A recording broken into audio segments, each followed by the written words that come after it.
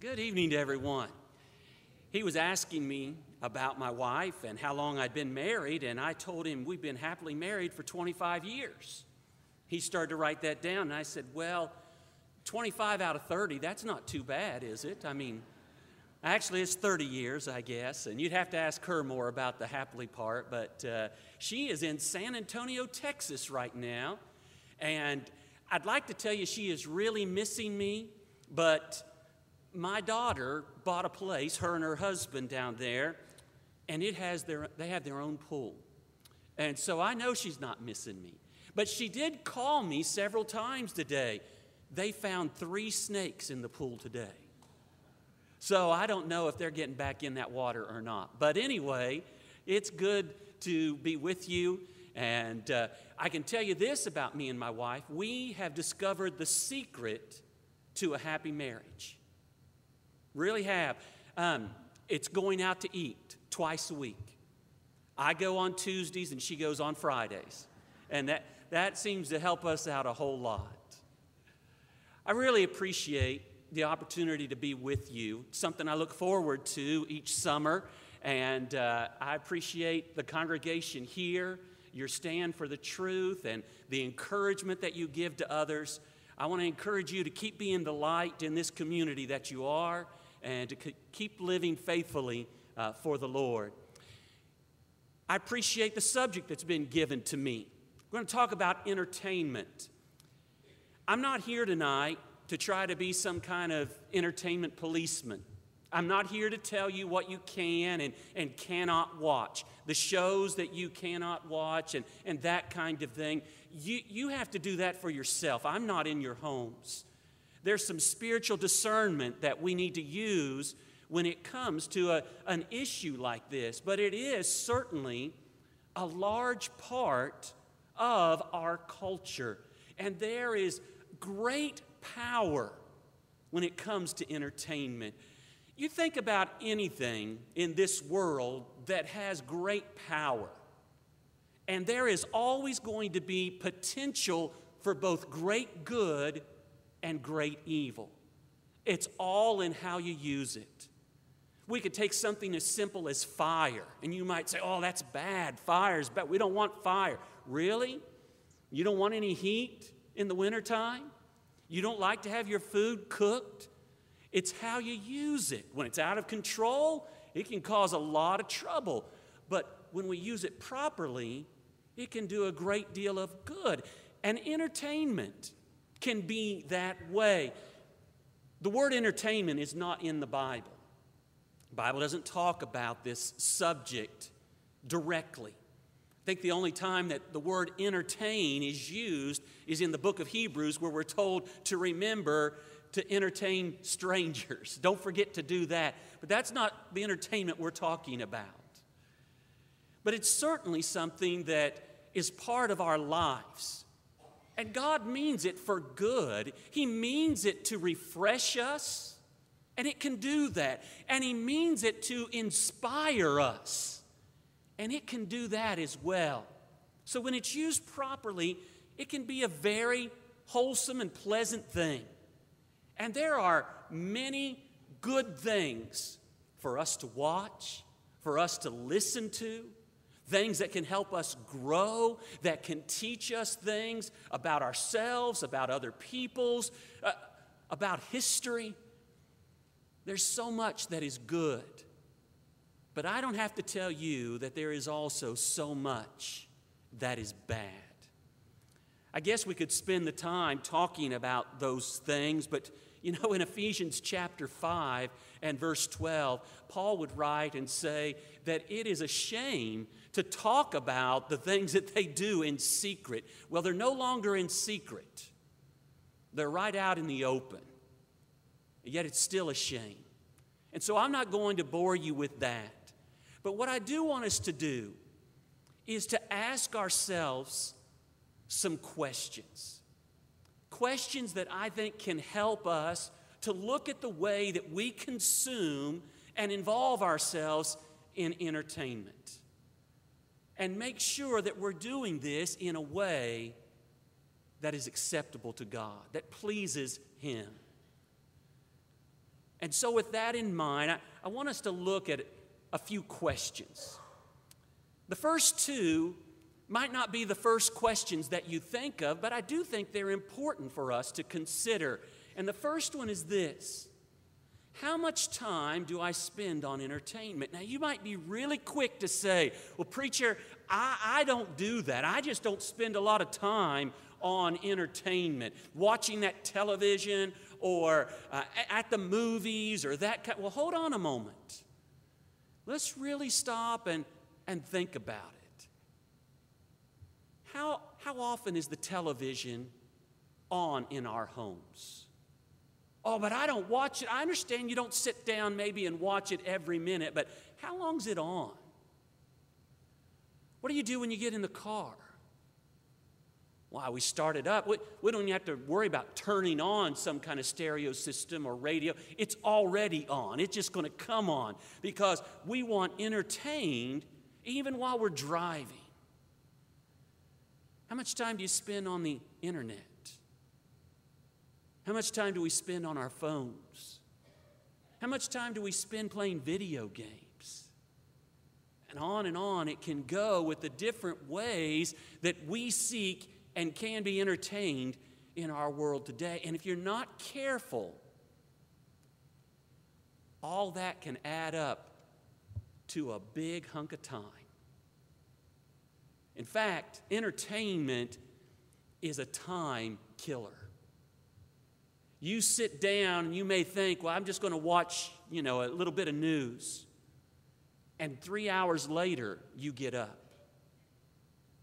You've watched the same news 2 times. It's just cycled all the way through, but you watched it. There might just be something breaking. Or I'm just going to check my email on this phone or on my computer, and before you know it, 3 hours are gone. I'm going to sit down and play this video game. And, a lot of gamers, if they don't have 2, 3, 4 hours to give to a game, they don't feel like it's even worth it. It can really use the time.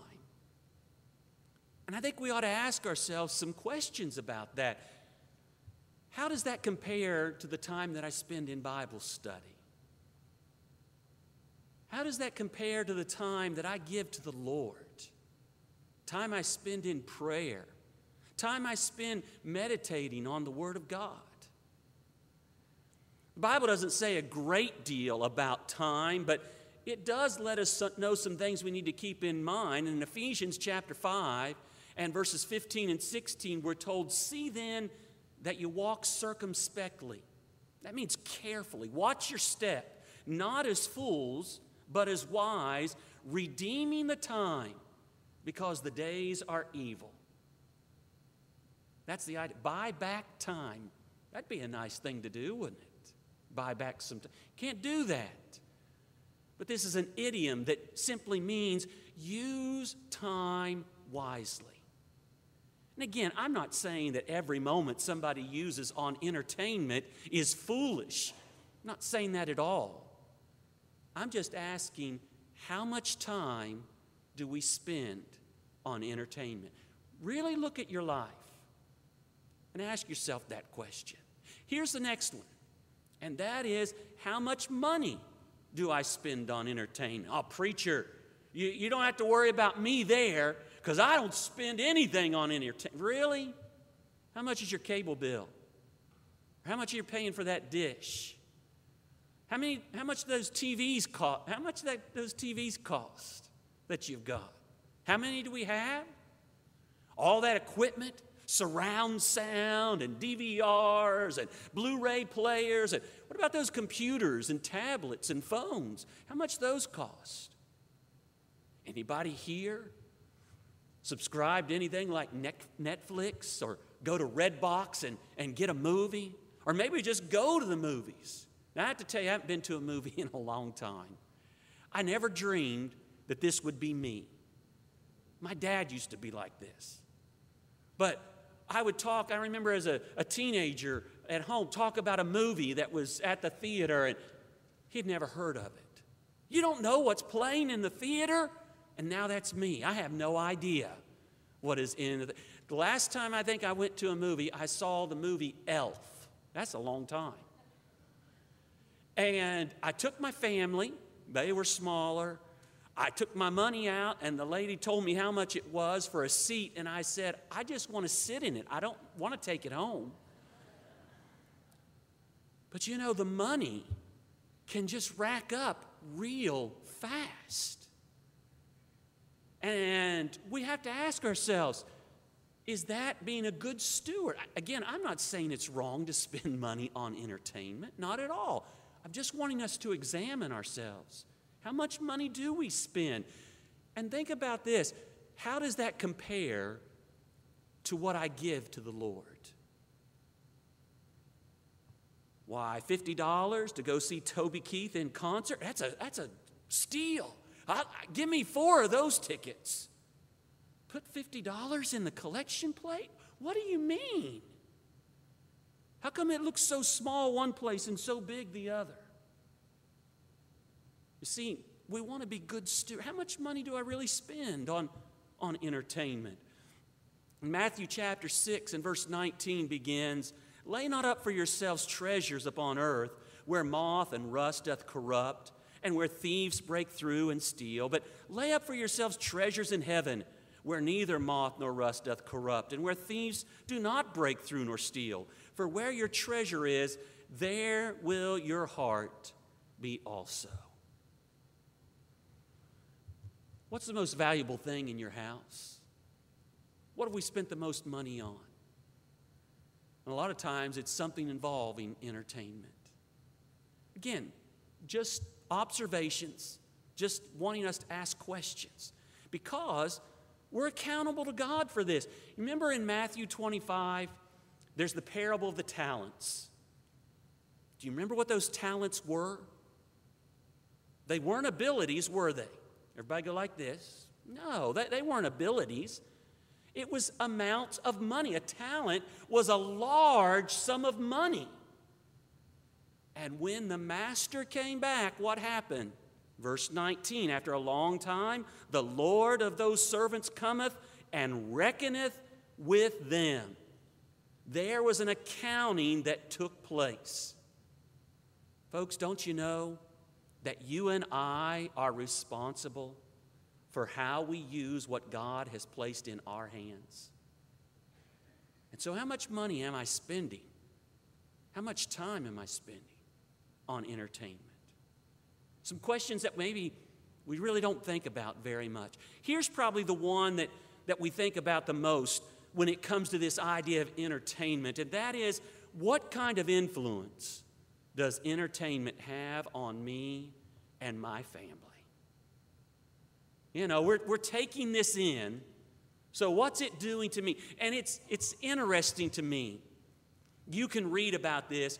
There's violence on TV, there's immorality on TV, there's terrible language on, and when it comes to most of those things, the producers of that want to say these things really don't have an effect upon people who watch them. In particular, violence. Or you ought to be able, they could watch, there's no correlation between an escalation in violence in the home or in society, in our schools, and watching violence on TV.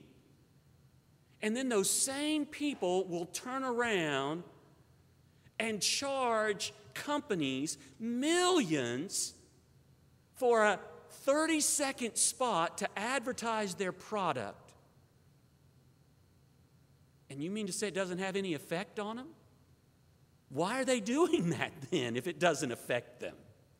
If it doesn't make them want to go to KFC the next time they're hungry, or if it doesn't want them to get them to buy this kind of car or call this company for this product or that, if it doesn't affect them, why are they advertising it? You see, it just doesn't make sense. There is an effect, and we need to guard against those evil things. There's some ideas that we need to keep in mind as we think about this. And when we think about entertainment, one of the things that you'll see is that sin is glorified. You look at a picture like this, a lot of people would say, I wonder what he's talking about. Sin is, we just take for granted that people are going to drink. That just becomes so accepted. That's what adults do, right? I mean, they sit down, they get themselves some wine or some beer or whatever it is, and they enjoy their evening. That just got to be part of it. It's so common, most people wouldn't even notice it. But sin is something that's glorified. It's the way that we're supposed to be living, is what the world says. That's what really living is. And so, you know, if you want to gamble, that you go do that. You want to have a night on the town, you go out and you party it up. You want to be involved in drugs, there's no problem with that. You got two consenting adults, they can do whatever they want to do, and that's okay. And that's the message. Sometimes it's subtle. A lot of times they don't come out and just say those words. It's just portrayed for us. This is acceptable. This is okay. This is all right. And if you don't accept it, if you're not tolerant of this, you're the one with the problem, not those that are involved in sin. And so sin is something that's glorified. And I think you and I need to be very careful and guard our hearts against consuming this, taking this stuff in.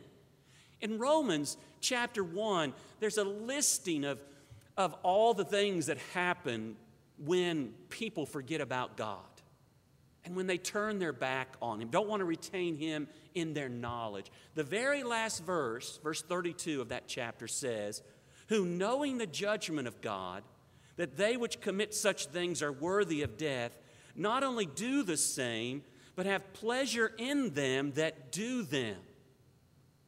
And you might say, "Well, preacher, I'm not doing those." Okay, I understand. Are we taking pleasure in them that do them? And so we want to be careful. Sin can be glorified in entertainment, and that's not what I want to take part in. I don't want to view that. I don't want my family to view that. Look at this verse. If you don't remember any other verse, I hope you'll remember this one tonight. Psalm 101, verse 3. "I will set no wicked thing before my eyes." Isn't that a good thought? I'll set no wicked thing before my eyes. We had our vacation Bible school a couple weeks ago, and I get the honor of leading the children in the singing. I love that. They're so excited. Those children's songs, I hope you never stop singing them. One in particular, as we think about our subject tonight, is that little song that says, "Watch your eyes, what they see. Watch your ears, what they hear. There's a Father up above looking down in tender love. So you watch your eyes, you watch your ears. You watch what you take in. I will set no evil or no wicked thing before mine eyes." Here's another idea. With our songs, I probably don't think about it quite as much as when we're talking about entertainment. That's movies, that's television, right? But singing, that's a big part of entertainment in our world. And I'll be honest with you, I only know one of the people that's up there. I know Bruno Mars. He's the last guy, and I've heard him before, and I like some of the songs that he sings. I went to the library. I checked out one of his CDs. I had to take it back right away because it was vulgar. He sings a couple songs, just beautiful, about love. Songs can be so thrilling, so encouraging. They can pick us up, and you can keep those songs with you. But boy, there can be some awful ones too. You know, really what I thought to do, and I started to do this. On Monday, I started working, and I thought, here's what I'll do. I'm going to take the top 10 songs from this week, Billboard charts, and I'm going to get the words, the lyrics, and I'll put them up here, and we'll just read them. And then I did that for 4 or 5 songs, and I thought, I'd be too embarrassed to read them to you. I don't want you to see them, let alone hear them. It's awful. That's not every song. I'm not saying that. And somebody's saying, well, you know what, that's pop music, that country music, you don't have to worry. Oh, it can be worse. You can understand what they're saying in country music. And the message can be just as bad. Now, again, I'm not trying to condemn everyone or every song or anything like that. I'm just trying to say there's a glorification of sin through entertainment. Hasn't always been that way. I was looking at a code. It was the code for movies and television from 1930 to 1968. And whoever had put this out, those powers in charge, had things in there like, we need to remember that this is a powerful medium and that the goal is to build up, it's to strengthen. So you're not to have anything negative about the country in these programs. You're not to have any profanity. There's not to be any vulgarity. And all these matters are listed and they're talked about how they are to be treated. Many of them, you don't go there. Well, that world's gone. And it's been gone for a long time. And so we want to be careful about how this is influencing us. The goal really seems to be acceptance. And if you can't make out what that is, that's two women getting married. I didn't want to show their faces. I started to get the picture from, and you've probably seen this, Zales. They have an ad out there. I don't know what they call it, but they're selling their jewelry. And in that is a depiction of two women getting married. They didn't have to worry about me buying anything anyway, but I'm not going there, even if I had the money. But again, they're not... The entertainment industry isn't trying to say, we want to turn all of you into this. That's not their goal. You may never do many of the things that are portrayed on television or in the movies or you hear in songs. But every time we see them, every time we hear them, we get desensitized just a little bit more. First time you see something, it can be so shocking. That's awful. How can they? We're outraged. And then just, and maybe it's shown in a funny kind of way. We'll laugh at it. And it's not long before it's just the way things are. We'll just accept it. And don't think they're going to stop.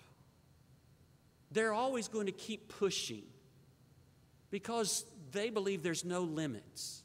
Now, again, I know when I do that, I'm putting everyone together. I'm sure that in the entertainment industry, there are some who don't have that kind of thinking, but there are many more who do.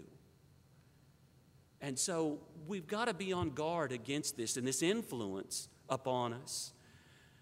Entertainment has a numbing effect. It's called a boob tube for a reason. You sit down in front of it, and your mind just kind of clicks off.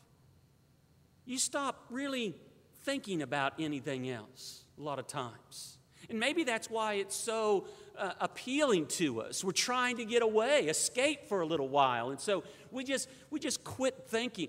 And not only thinking about what's going on in the world, but we quit thinking for ourselves. You ever watch when the president's going to talk? Doesn't matter who the president is. The networks get on, and they're going to tell you what he's going to say. Then they let him say it, and then afterwards they have to tell you what he said, just so you get it. Because you can't think for yourself. You just let us do the thinking for you. And boy, haven't they had an effect on our world. Things have changed in the last 50 years. Yeah. What's been a large contributing factor to that? The entertainment industry. Powerful medium. Power for good, yeah, but there's also a lot of power for evil. You know, it causes us to stop really looking at the things we need to look at. In 2 Corinthians 13 and verse 5, we're told, examine yourselves, whether you be in the faith. Examine yourself. We don't like to do that sometimes. You know, the one person you can never get away from is yourself. People are having trouble. They say, go on vacation. Well, that's okay, but the problems that you have, they go with you. But entertainment has a way, at least for a little bit, of keeping us from really thinking about it. And we can't hardly stand that. The devil doesn't want us thinking about ourselves as far as trying to improve ourselves or trying to think on the things of God. He doesn't want you spending time meditating on God's word or time in prayer. He wants every minute filled with entertainment. And boy, we've bought into that. It's not, probably 25 years ago, if I were preaching this, I could talk about television and movies and songs. Is that how we consume entertainment today? Is that the only way? Why, of course not. You can't even talk to people that you see out because no one will look at you. Everybody walks looking at their phone. They got to watch a show while they're, or play a game while they're walking. It's almost absurd. In Psalm 139, verse 23, we're told, search me, O God, and know my heart. Try me and know my thoughts. Soul searching. We need to do that from time to time. And the entertainment industry says, no, you don't. You're okay no matter what you do. Well, here's another problem. That is, people accept what they see and hear as truth. They see it on television, hear it on the radio.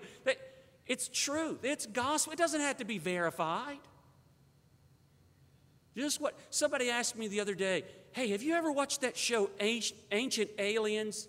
No, I have not. I ought to get a check mark for that. And if that's one of your favorites, I'm sorry, but I don't believe in aliens. I'll probably get zapped here in just a minute, but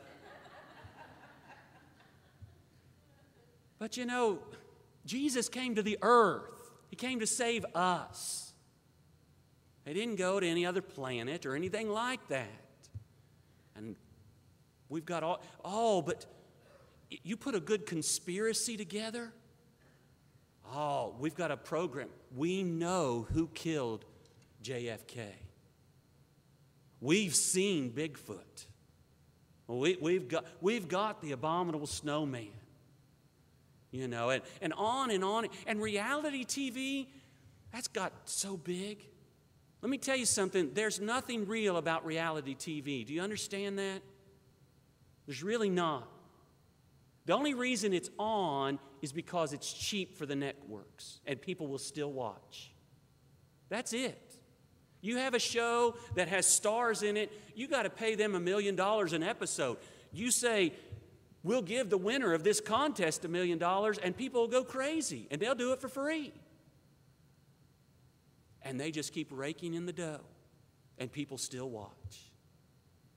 But we'll buy anything. Now, where this really gets dangerous is when they start pushing evolution. Entertainment industry do that? Absolutely. Absolutely. I watched a program yesterday, and I enjoy programs about nature. This was on Nat Geo, and I was watching this about deadly animals from Africa. Every now and then, they would put that little bit in there. 65 million years ago, billion years ago, this crocodile has hardly evolved at all in 65 billion years. You know, and I thought, why don't the wildebeest evolve to build a bridge instead of go across that river where the crocodile are? I mean, 65 billion years, you'd think they could figure that out. It's ridiculous, but it's not just something like a documentary like that. It's in the comedies that we watch. It's even in our little children's programs. PBS putting this out. And people buy it because they heard it on television. And then there's this part. It gives us the wrong kind of heroes. Someone like this person can get awards. She may be a good talk show host or something, whatever it is. I have no idea because I refuse to watch anything like that. But it's sad. You watch something, and my wife and I will watch it, and I'll tell my son, I found a program I like. He'll say, you know he's homosexual, don't you? No, I didn't. But they love to push that forth. They got their agendas. And the kind of heroes that entertainment gives us, not many that we can look at and say, I hope I have a kid that turns out like that. You know, the right kinds of heroes are found in the Word of God. Let me ask you, do you know who this is talking about? Philippians chapter 2 and verses 29 to 30. Receive him therefore in the Lord with all gladness and hold such in reputation, because for the work of Christ he was nigh unto death, not regarding his life, to supply your lack of service toward me. You know who that is? It's a fellow by the name of Epaphroditus. Don't read about him a lot in the Bible, but he almost lost his life for the cause of Christ. And Paul writes and says, you hold such in reputation. Let these men be your heroes. These women. Look to elders and deacons in the church, your Bible class teachers, preachers of the gospel, fellow Christians being examples for each other. Have the right kinds of heroes. Well, here's one more question for us, and that is, how does entertainment affect my interactions with others? Again, we probably don't think about this aspect of it, but the reason I wanted to bring it up is because the way that we consume entertainment, it keeps us from interacting with each other. Here's a guy who's so into this ball game or whatever it is, he doesn't hear what his wife's saying. Now, I know that never happens to any of you. I know that couldn't happen. But you know, we just get so involved. And entertainment is something that's very individualistic. Gone are the days where there's one TV in a home and everybody sits around and watches it together. Now, we all got to watch our own, whatever program it is, play our own game, be on our own computer, our own phone. It's very individualistic. I remember my son, and again, I'm not saying you can't do these things. My son would play a video game, and he'd come in and say, Dad, come watch me. You talk about boring. You think going to a Little League game and watching them run around the bases the wrong way. I mean, try watching them play a video game. I have no idea why anyone would want to watch someone else do that. But, you know, it's just the nature of it. And so it keeps us separated. It keeps me in the house. How many of you know your neighbors? You know their names, first and last? How about the people across the street? How often do we interact? Anybody got a front porch anymore? Don't build a house with them anymore. I think my house, and it just happened to be the one that we bought, is the only house on our block that has a front porch. People aren't out and about. We're so closed off. Don't you know the devil loves that? Don't interact with anyone else. You might share the gospel with them. We can't have you doing that. Stay in your house. I'll entertain you. It makes me leery of others. I've seen that Hawaii Five-0 show. I tell you, if that many people get killed in Hawaii, I never want to go there. I mean, they're dropping like flies. If it's that violent, I don't ever want to go. It makes people we went, my wife and I, went to Niagara Falls. Never had been. Last year we went. Kids sent us there. And they brought us back too. But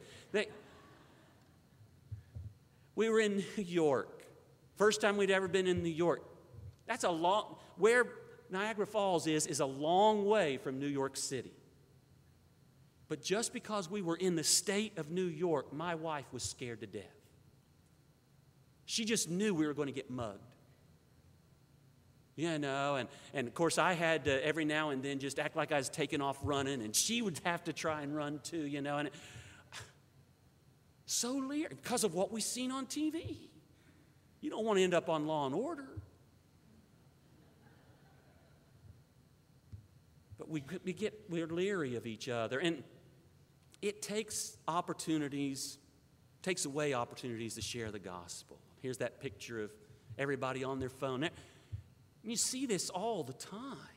People will be sitting at lunch together, and you might be the one person not on the phone. Well, poor you. You're not going to have anyone to talk to because everybody's got to check whatever this little device is showing us and telling us. No one wants to talk, really get to know each other and let each other know we care and share the gospel. Well, those are some negative things, but we've got just a couple more minutes. Let's talk about some of this. What can we do? I'd like to be able to tell you we can change the whole thing. We can make it, we can cleanse the airways of all the sinful things, and we can make it wholesome, and I really don't know how you do that. Entertainment has this philosophy. You give the people what they want. And as long as people are willing to pay, and they say that's what they want, they're going to be people who will give it to them. And evidently, that's what's happening. And so I don't know how we change it. You can write your letters or emails to companies and programs and stations, and I hope that they'll do some good. But in the meantime, what else can we do? What about us as an individual in our homes? What can we do? Well, let's examine ourselves. We looked at that verse earlier that talked about it, but let's make sure the way that I'm consuming entertainment, the way I involve myself in entertainment, is a godly way. And this may be drastic, but I believe it's what the Bible teaches. Friend, if you're not using some device, some kind of entertainment in a wholesome way, get rid of it. You can say amen when you want to. You get rid of it. Look at this in Matthew 5, verses 29 and 30. And if thy right eye offend thee, pluck it out and cast it from thee. For it is profitable for thee that one of thy members should perish, and not that thy whole body should be cast into hell. And if thy right hand offend thee, cut it off and cast it from thee. For it is profitable for thee that one of thy members should perish, and not that the whole body should be cast into hell. He's not literally talking about cutting off members of the body, but he is saying if there's something that's going to keep you from heaven, get rid of it. I know there's going to be a lot of people in heaven who never watched television, who never had a computer or a phone. I don't want to miss heaven over those things. Do you? I want to examine myself. How am I using it? And you that are parents and grandparents, you make sure you know what your children are seeing and hearing. I grew up in a day when my dad would put in an 8-track tape, and we'd listen to the Statler Brothers for the next 4 hours in the car. I know all their songs. Johnny Horton and whoever else he had, you know. Today, you ride in a car with your family, every person in the car will be listening to their own music, their own thing. Do you know what your children are listening to? What's going in their earphones? what they're seeing on their computers, what's on their phones. I know that children are going to say, teens are going to say, it's mine. You don't have a right. Yes, you do. Who bought it for them? Who's paying for it? Who's responsible for them? You do. They'll protest. You do it anyway. And if they're not using it properly, they lose it. They're not going to like that either. I've seen them. They've come to church on Wednesday night, and I'll see one of them pouting, and I'll say, what happened, Sarah? Grandma took my phone for a month. Good for your grandma. But let's make sure we examine ourselves. Here's the next thing, and this is great. Again, I'm not trying to say, preacher said we got to throw the coffee pot through the TV. I didn't say that. You can become your own programmer. You're not at the mercy anymore of the networks. You go home and there's nothing on. We've got DVRs. We've got YouTube. We've got all this opportunity to be your own programmer. You don't have to just listen to whatever DJ is playing on the radio. You can put your own memory stick together. You can be your own programmer. And I know some of you might say, well, I don't know how to do that stuff. Ask your grandkids. I guarantee you they know, and they will be happy to show you how. It's really not that hard, and honestly, they'll do it for you. But you can watch what you want. I can watch Andy Griffith anytime I want to. Isn't that wonderful? Best show in the whole world, and I can watch it anytime I want to. You know, you have a favorite actor or actress? They're old enough, you can watch their movies for free for any time. I can hear every now. I haven't heard John Denver sing in a long time. I know why. He's not with us anymore, but you know, I just put it on my computer. Listen to it. Almost Heaven, West Virginia. Grandma's Featherbed. You know, I mean, you can be your own programmer. You don't have to worry about this other stuff. I'm not going to watch that. I'll watch what I want. And I'll make sure that it's wholesome and that it's God approved. Then, let's just do this. Let's let our entertainment do what it was designed to do. Not to consume all our time and all our money, not to lead us astray, not to make us go along with culture and the world and all that kind of stuff. Let's let it refresh us from time to time, and let's let it inspire us. It can do that. I hear that Rocky music. I want to go run up some steps. You know, it can do that to us. It can be a good thing if you use it properly. It's not the end all of all things. It can't be. We're not here just to entertain ourselves. We're here to serve our God, and we're here to prepare to go to heaven.